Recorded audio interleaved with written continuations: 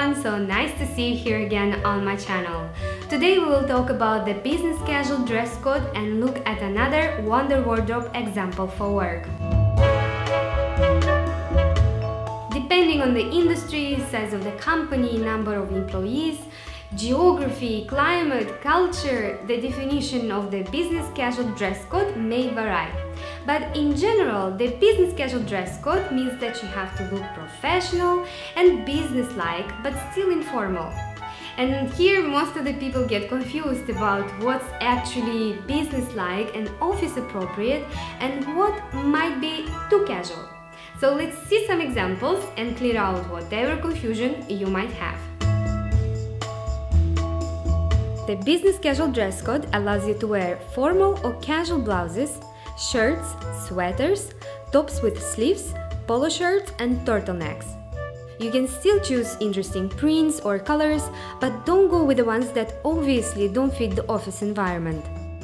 You can also wear tops with an interesting design, but then keep the rest of your outfit more classic and formal. Your sweaters should also have more of a classic look, maybe with a stylish twist if you wish. Thick and heavy sweaters, hoodies and sweatshirts are all on the casual side and are not acceptable in the business environment. Another inappropriate attire for business casual dress code includes tops that are too tight, oversized or see-through, tank tops, tops with bare shoulders, shirts with potentially offensive words, logos, cartoons or slogans, and t-shirts unless worn under a jacket or a cardigan. You can choose pencil skirts, wraparound skirts, ruffled skirts, skirts with slits or without. Just keep in mind that your skirt or dress shouldn't be too short, too long, too tight or see-through. It shouldn't be too dressed up, meaning no sequins, lace or glossy materials. Also, denim skirts or dresses, sundresses, off-shoulder, one-shoulder or sleeveless and spaghetti strap dresses are not acceptable for this dress code.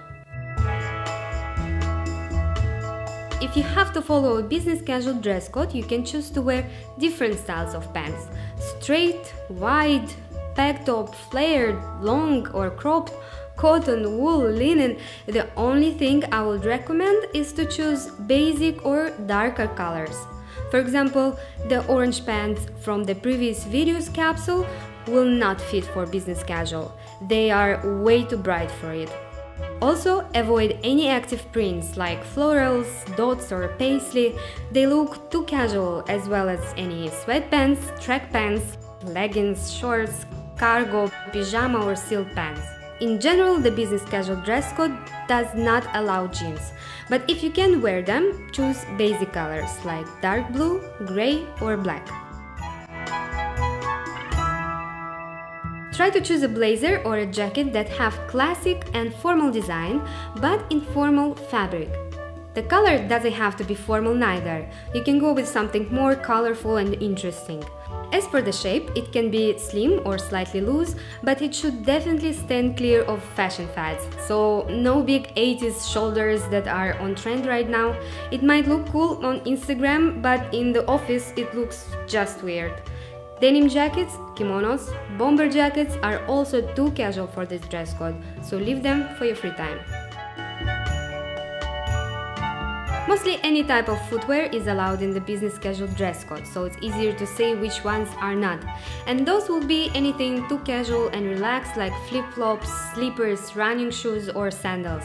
Or pairs that are too fancy for the office like Vernis shoes, snakeskin, leopard pattern, bright red shoes, over-the-knee boots and so on. The shape of your bag might give different impressions on your personality. For example, hard geometric shapes look much more formal and send the signal that you are organized and professional. On the contrary, bags that have no shape and look more like black holes will give the impression that you might be chaotic and disorganized. As for the colors, it's better to choose neutral or dark deep colors that fit well to the color palette of your wardrobe.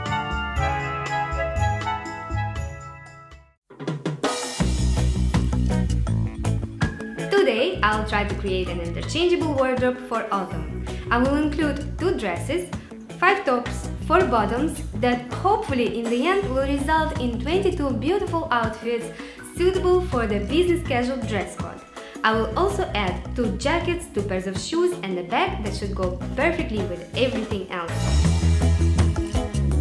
My color palette this time consists of cold and mostly dark colors. It looks so formal, don't you think? I'm just trying this time to keep the color palette calm and quite conservative, so I can afford to concentrate more on design rather than color.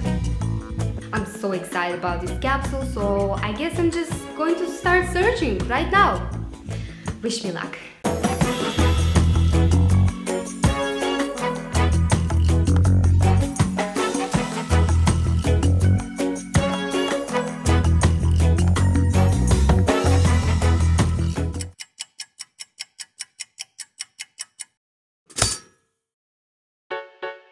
Here's the capsule wardrobe I've just made.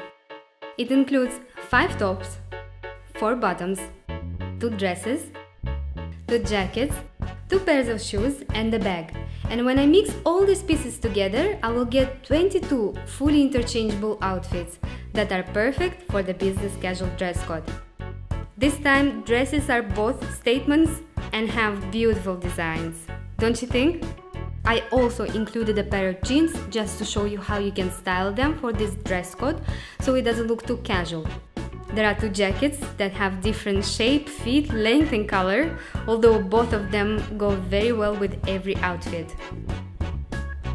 I hope you can see there aren't any outfits here that look too formal or too casual.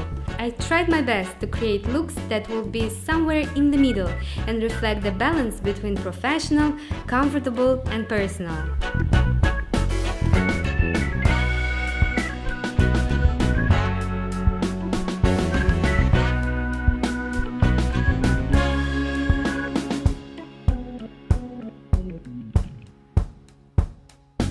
See, business casual dress code doesn't have to be basic or boring.